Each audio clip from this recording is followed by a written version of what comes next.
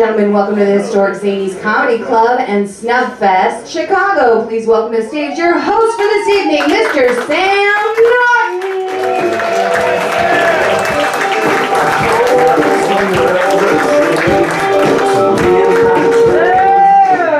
How we doing tonight, Zanies?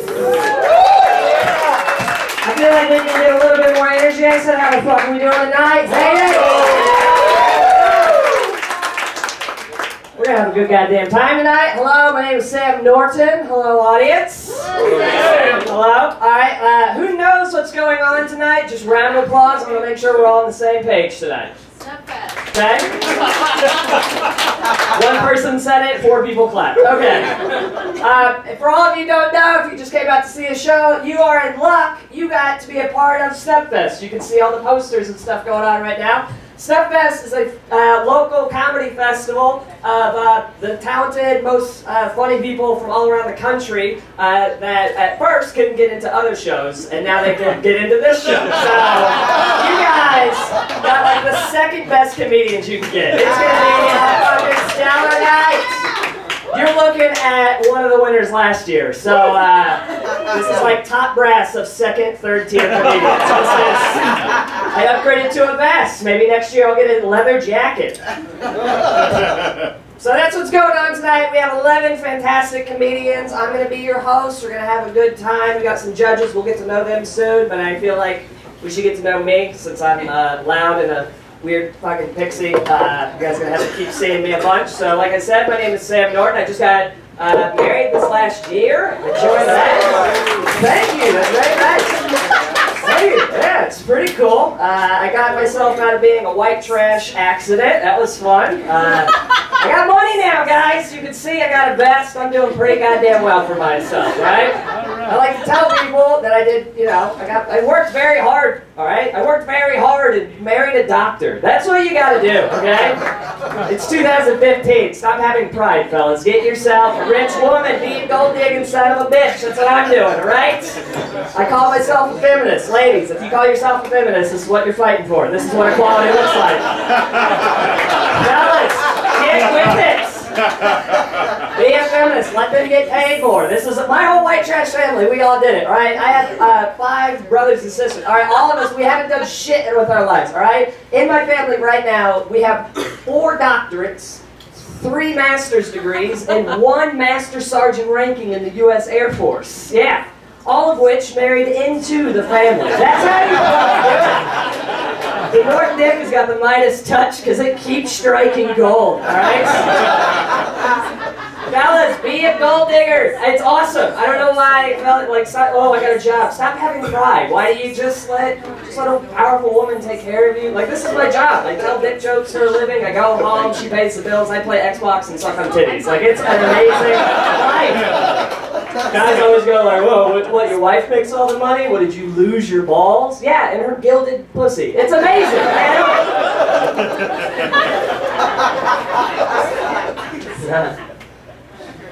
Oh my God, that's right, man. I got the greatest life in the world. I'm in an interracial relationship. Anybody ever do that before? Alright, so I be more progressive. The rest of you are from the 1950s. Guys got to get together. Make Obama or, you know, Dwayne "The Rock" Johnson. There's a master race. You got to mix them all. That's what I think.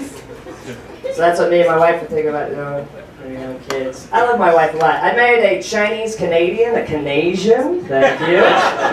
It's pretty good. It's real eye-opening because, you know, different cultures, man. I'm originally from Wichita, Kansas. It's very homogenized there. You know, don't woo that place, okay? And also don't woo homogenization. Woo, everything's the same! No culture! I'll give you guys the best example of like when it's terrible when cultures clash. Like I felt super awkward, right? It was the first time I met my father-in-law, right? And whenever you meet your father-in-law for the first time, no matter who you are, no matter what the background, it's already scary. Because basically what you're doing is like I was basically saying, oh, can I marry your daughter? And that question basically says, hey, I'm going to give your daughter some jewelry, and then do I have permission to fuck her for the rest of my life? Like that's a weird conversation to have with another man, right?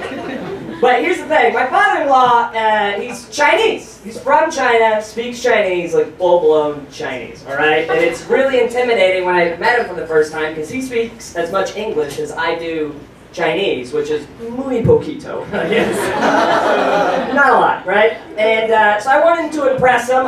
He's going to be my future dad, so I wanted to impress him. He comes to Chicago, and I was like, you know what? I'll take you out to dinner. I'll take him out to Chinatown, right? No Panda Express. Top tier for me, you know what I mean? So we take the red line. Any of you not from Chicago, it doesn't matter. I'll just tell you the situation that we were in. All right, Chicago's a very segregated city. Very white on the north side, very dark on the south side. All right, and Chinatown is, on the south side. So we take it, and we're on the red line, right? And it's me, my wife, and my father-in-law, and then like 35 black people going home from work, right? And it's not that big a deal until my wife and my father-in-law start arguing at the top of their lungs in Mandarin Chinese, right?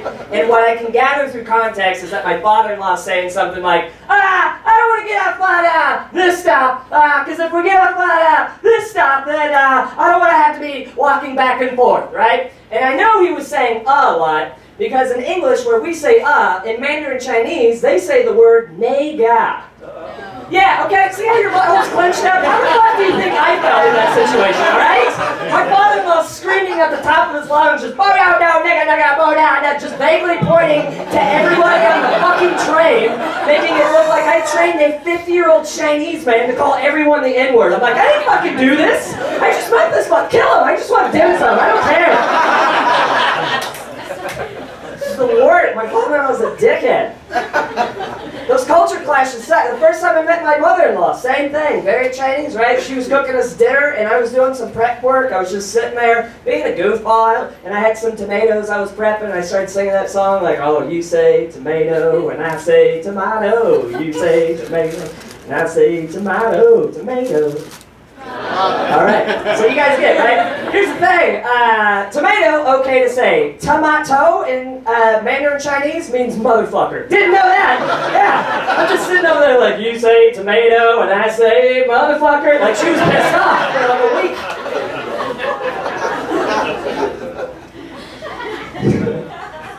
Is anybody in love in here? Is anybody married? Round of applause. I mean, I guess those two things, hopefully they're not mutually exclusive, but that's good. I feel like, I don't know, I want to see how dark you guys are going to get tonight. I got to push the envelope to see, get the crowd. You guys seem real fun, so we're going to go into this. I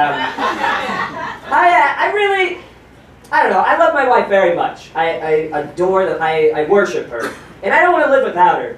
And I feel like in this country, I don't know, I'm a comedian, I don't take a lot of things seriously, and that includes death, right? A lot of people take it way too seriously. I feel like this is America, right? If you're going to go out, you should go out on your own terms, you know, carpe diem. That's the whole way that the whole country was built. It's like, you don't fucking tell me to do whatever the fuck I want, right? And yet when it comes to death, we're all like, oh, we'll just lay in a bed. No! You should be able to pick whatever you want. If you want to have someone push you out naked out of a plane with a fucking flamethrower, just do that. Sell tickets to it. You'll pay the funeral costs. It'll be amazing, right?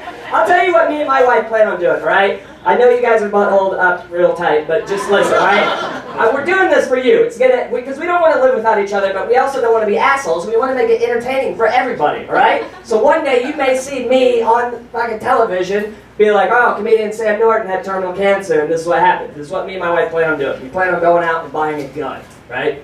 Go out and buy a gun. And she's going to walk into a bank, hop into line. I'm going to come in right behind her. I'm going to pull out my gun and be like, all right, there's a stick-up. Everybody put your fucking hands up. This is a goddamn robbery. Dude, just blow out my brains, right? Everybody's gonna be like, what the hell is going on? The second that someone puts their hands down, my wife's going to pull out her gun and be like, he said keep your fucking hands up! Dude, just blow out her brains. Everybody's going to be like, what the hell is going on? They're going to feel every human emotion, like terrified, relieved, happy. Nobody's going to put their hands down. It's going to be a 72-hour standoff. Like, don't put your hands down. Somebody else has got a gun. There's a sleeper cell in here. We're going to make it even more confusing. Both wearing matching hats with confetti underneath it. Just, pah! Everybody's going to be like, oh, it's terrifying but festive. I don't know how to feel right now. All right, comics, now you know what not to do. Don't kill yourself twice in a joke. This is why I'm here. Okay. We'll end on something a little less gravitas. I did say at the beginning of my set, I am a feminist. And a lot of guys get turned off by that, like, it really just means you want to be treated equally. And I'm a feminist not for, like, women. I'm a feminist selfish-wise. Like, I want it to be treated the same. Like, women keep thinking that it's terrible to be a woman nowadays, but it's worse to be a 5'5" man. You know what I mean? Like, I'm a tiny little pixie with a thin wrist and smart-ass mouth. Nobody gives a shit about me, right? Like, you're a man, right? If your woman was getting beat up, you'd fucking stand up for her, but not me, right? You'd never stand up and be like, hey, stop hitting that child. Not once. You wouldn't do that. Nobody's ever patted me on the tush, called me pretty, bought me a drink. No. Nobody. And I need that attention more than every woman in here, okay? I'm the one with a vest in front of 100 people trying to get their attention because my father didn't love me enough. You know what I mean? Like, I want the same equality. I want that. I want to be called, I just want to feel like not a shitty dude. Like, I can't be a man. I know what I look like. I'm a tiny little, leprechaun. Nothing. And I have the soul of a sassy black lesbian. Like, I can't do this weird gender purgatory where nobody loves me enough. I just wish I was a woman. And, like, this whole idea that women aren't tough. Like, oh, all women are delicate flowers. No, what? You're all fucking tree bark. Are you kidding me? I know, I'm not going to speak for every guy in here. I know that every woman in here is way tougher than me. That's a fucking fact, right? Because I know every woman in here has bled 1 week out of every month and will do so for 3 or 4 decades. You might be immortal. Why the hell am I holding the door open for you? I cry when I poop too hard. I can't compete with women. Some of you women have managed to push a whole human body out of a hole in your human body. It made you bleed. They had to stitch you up, and you fucking named it. Are you fucking psycho? And then you fed it. Like what? That's good, guys. If a baby fell out of your dick hole today, you wouldn't name it. You'd be like, kill it. I don't want that thing. Ow! I'm bleeding. I'm spotting. No, anything that hurt me that much will never love me. Fucking kill it. No, I don't want to put it on my tit. Now, my sister gave birth to 3 kids. 3 kids. After every single one of them, she walked out of the hospital 2 days later. Walked! Sir, out of the hospital. How much of a badass bitch do you have to be to go into a hospital screaming, ah! And come out of the hospital going, boom, pick it up, I'm going to Kirsten, Mama's got shit to do. Jesus. All right, guys, you are nice and warmed up. Let's get to know. All right, yeah. Before we bring up your first comedic act, let's get to know your judges tonight. Judge number 1, let's say Sahar from Comedy Bar. You got the mic. Who's first up over there? Is it on? Is that you? Yeah. How you doing? How'd you like my set? You still like me? Are we still friends? I think we're still friends. All right, just thinking. All right, that's fun. Known her for 5 years, doesn't give a shit about me. Okay. You think the audience is good? You think they're nice and warmed up? I think they can do a little better. They could do a little bit better? All right, well, listen, you guys heard it. You got to give it a little bit more, all right? Go. Let her hear it.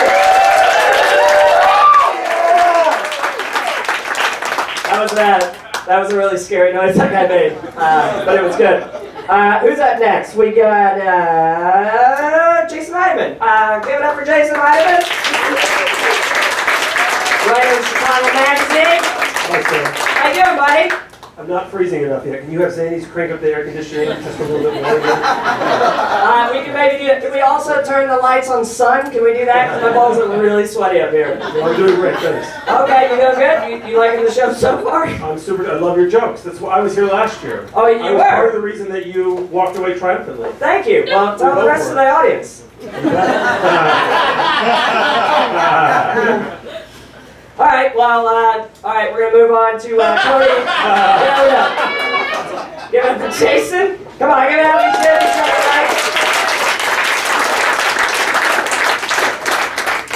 We got Jason Ray from Laugh Factory. Is he here? No. No? All right, how about Cody Melcher, my good buddy from 100 Proof Comedy. Are you here? I am here. Give it up for Cody Melcher, 100 Proof Comedy. You guys look like he's the one planning himself, like I put the fan down, I'm good. Oh, you put the fan down? I don't find it too cold. It's not a Southern Baptist church in here anymore? By the way, Sam, I think you're a beautiful flower, and I'll buy you a drink later. Oh, thank you very much. Give it up for Cody. My pollinating bee of a man. He'll be the one laughing maniacally in the back. I don't know if you guys... There it is. That's the one that sounds like a Jack in the Box coming out to scare you. All right, guys. We're gonna come up with your first comedian. Now, here's the thing. You guys are real fun. We went the gamut. I tried to find the needle. I think we found it. Right? Are we all having fun tonight already? That's what I need from you. All right. I will guarantee that you're going to have some of the best comedy you will see in a very long time tonight, but I need you to just give 20%. That's all we ask for, all right? We'll give 80, but you got to give 20% of energy, all right? So when I bring somebody up, just fucking go balls to the wall, have some fun tonight. There's no kids, hopefully, all right? We're all drinking irresponsibly, and we'll drive home. It'll be real fun, okay? So let's have a good time tonight and support live comedy. Can we do that? I said, can we fucking do that?